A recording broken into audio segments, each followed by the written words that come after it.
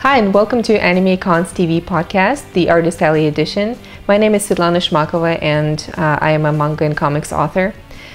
We already did a previous installment on the theme of Artist Alleys, the very complex and deep topic that it is. It was an interview with Melissa McCommon back in the winter. This one is not an interview.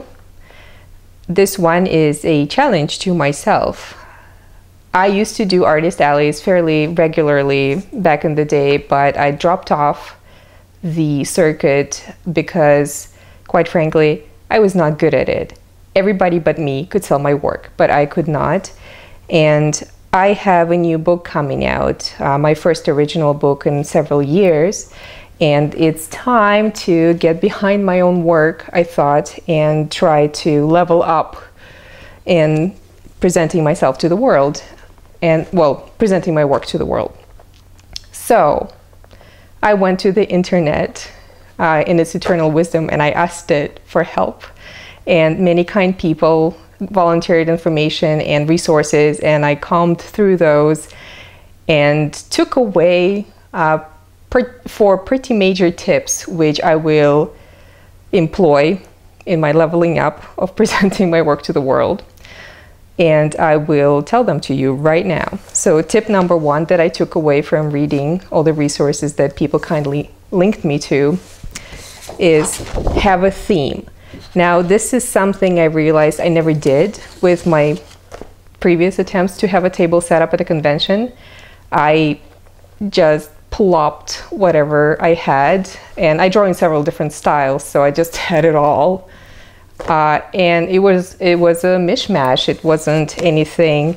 I wasn't presenting a unified front to the passerby at the convention. So the source that I was reading was suggesting to have something that is not the same, but has a harmony to it, not a mishmash of discordant pieces that have nothing to do with each other, but have a theme.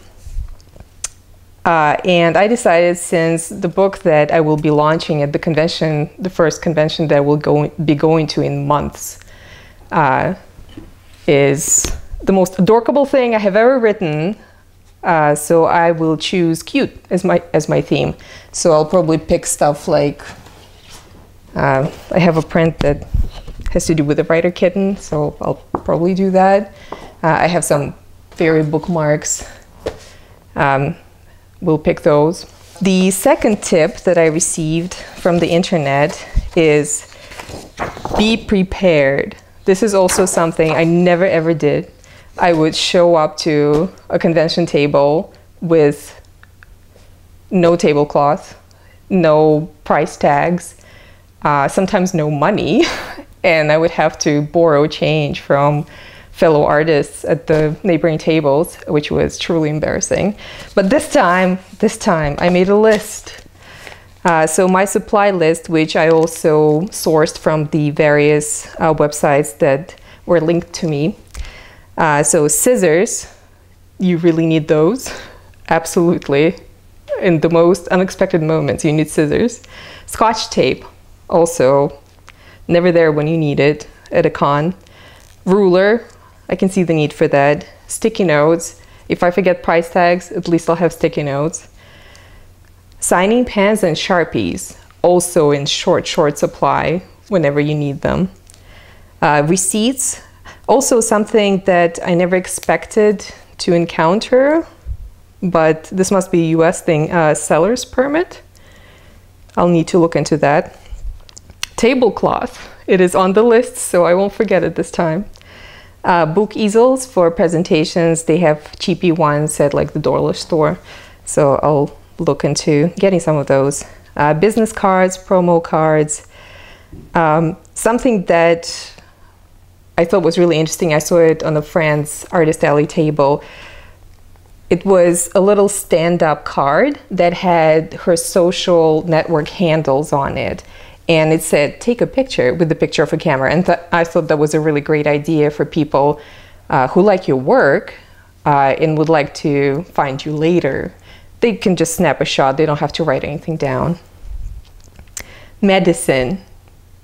People who have presented at conventions know that headaches come on swift and fierce, and you better have some Tylenol or Advil with you. And also, there's upset tummies because convention food, right? And price list, price tags. I'm sure I'll add to this list as time goes on and my preparation proceeds. But this is my list so far. Tip 3, plan the display. Do it at home so that when you get to your table, you're not paralyzed by what do I do with all this stuff that I brought. I've looked at photos online of setups that people have made. I was very intimidated by what they have done, these structures that they have built on their tables. I don't think I'll get there quite this fast. I'll just try to get away with a cardboard set. One of the things that everyone was suggesting in those posts is to build up, so that your stuff is not just flat on the table, but it's facing the people passing by, so that they can look at it like at a person rather than what's that down there? It's a little far. So building up with stands, easels, having a banner, a stand-up banner behind you or in front of the table, depending on the table setup and the convention rules. The post also suggested to not clutter up the space and give your items space to breathe, so it doesn't, people get choice paralysis apparently, and I get that. I get choice paralysis when I'm faced with too many things.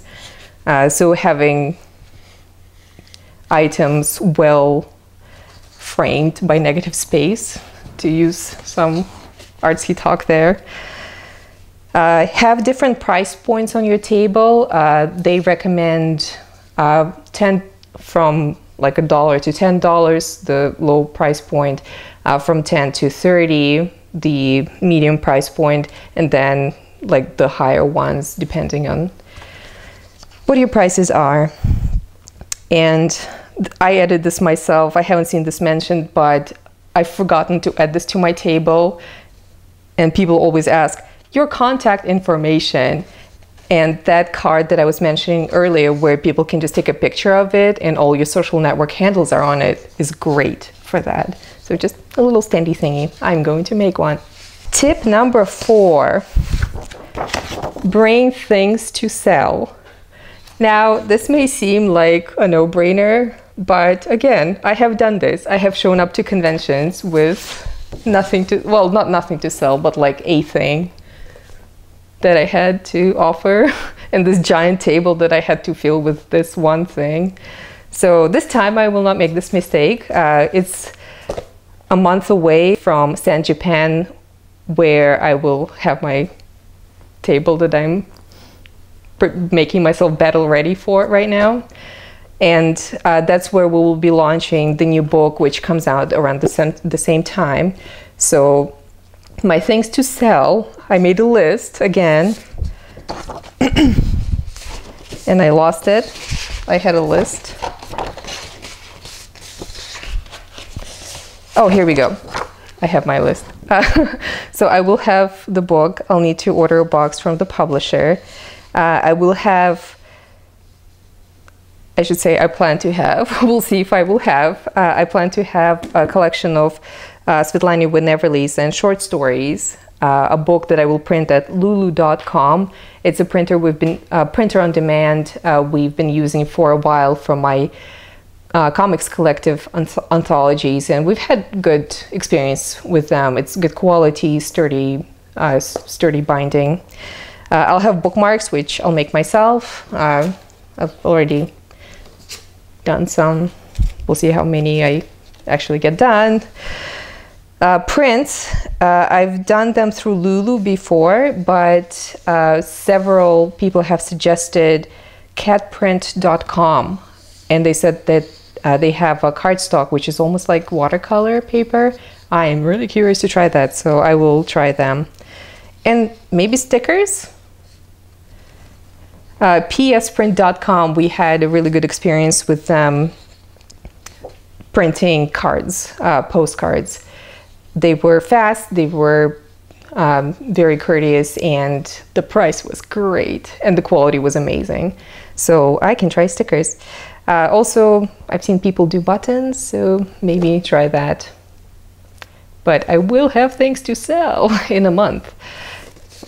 And just so you know, this is actually part 1. This is the part where the cliffhanger comes. In part 2, you get to find out, this part is called The Plan. Part 2 will be called The Result, where we will shoot a video of my table. It will either look really sad, as it always has over the previous years, or maybe it'll look amazing after I follow these 4 tips that I was presented with by the kindness of Tumblr and internet. If you have any comments or suggestions for me and for AnimeCons TV, please call and write us at the address below. They will put the information here. And in the meantime, there were also several resource links shown to me where it's communities of artists, and it's specifically for artists presenting in artist alleys at different conventions. And they will be scrolling right now for you. Thank you very much for watching. I'm Svetlana Chmakova for AnimeCons TV.